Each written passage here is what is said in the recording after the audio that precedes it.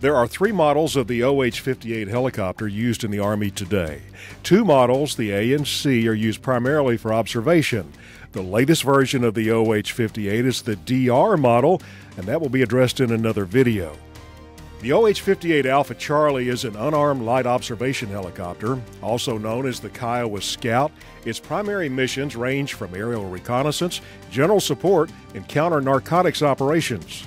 The Kiowa Scout has a two-bladed main rotor and a two-bladed tail rotor system powered by a single gas turbine engine located aft of the pilot's seat above the avionics compartment.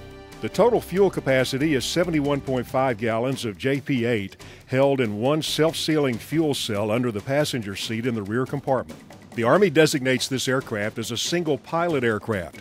Under most circumstances, however, there will be a crew of two.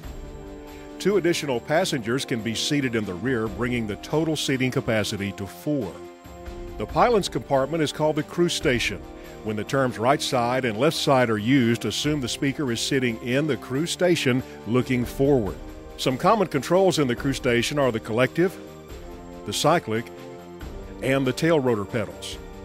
The cabin is accessible through doors on both sides of the aircraft. In the event of an emergency, the crew station windows can easily be broken to access the crew station. That completes the orientation of the Kiowa. Now we'll discuss the emergency procedures for the OH-58 Alpha Charlie. When an aircraft mishap occurs, all emergency rescue personnel must be prepared to safely handle the call. These personnel include firefighters, emergency medical technicians, and local law enforcement officers. They must know the proper safety precautions and personal protective measures to successfully rescue the crew, protect the surrounding community, and safeguard our environment. The senior fire officer for this drill decided that 50 feet was sufficient distance from the aircraft to set up the staging area for the wounded. His assessment took into account not only the calm winds, but also the readily accessible roads and landing area for air evacuation. An aircraft crash can shatter the material into sharp, jagged particles. Fragments may be as small as a few microns wide and a fraction of an inch in length. Depending on the exact dimensions, these minute fibers can be inhaled and lodged in the nasal airways or the air passages in the lungs. Therefore, respiratory protection is required at all times. When handling composites, emergency responders must always wear appropriate protective clothing and equipment to avoid possible injury. Inhalation of toxic fumes produced by burning composite materials can cause headaches, burning eyes, vomiting, or even worse. During a fire, these composite particles can also damage your lungs. If possible, firefighters should ensure that no one is downwind of the fire. If the engine of an OH-58 is still running when you, the emergency responder, arrive, you must use extreme caution. The main rotor blades can dip as low as 4 feet above ground level in gusty winds or on sloping terrain. Warning, in the event skids are spread on a crash landing, rotor droop will be even lower. In addition, always avoid the tail rotor area. The tail rotor blades are close to the ground and nearly invisible when running. They become increasingly visible only as the engine is shutting down. Note, the blades can still be spinning, even though they're contacting the ground and kicking up flying debris. When the emergency responder feels there is sufficient ground clearance to approach the aircraft safely, he will proceed to the crew station door. He should approach the front of the aircraft at a 45-degree angle and always keep the pilots in view. If the pilots are conscious, try to get a hand signal prior to approaching a running aircraft. Both crew station doors operate in the same way. If installed, the doors open outward with a simple door handle located on the center aft exterior of each door. Turn the handle downward to open.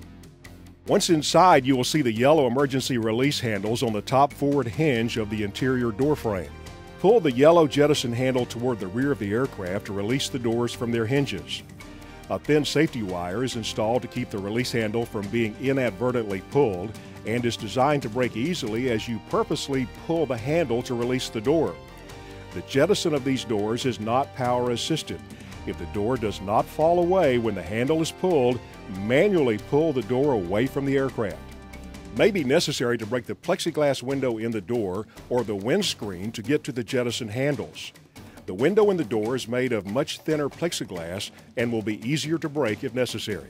By the OH-58 operator's manual, an emergency shutdown is done in 3 steps. However, for firefighter training purposes, we're demonstrating a 4-step emergency shutdown.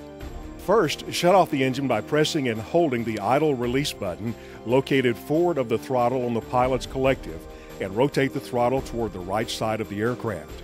Once you feel the throttle stop rotating, it will be in the off position.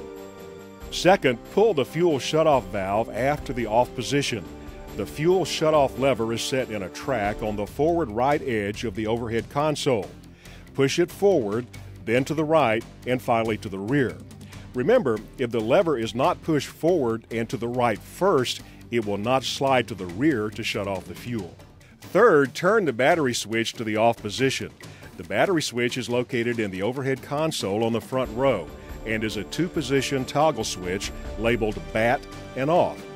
With firefighter gloves and hoods on, individual switches may be hard to single out, so push all switches on the front row aft.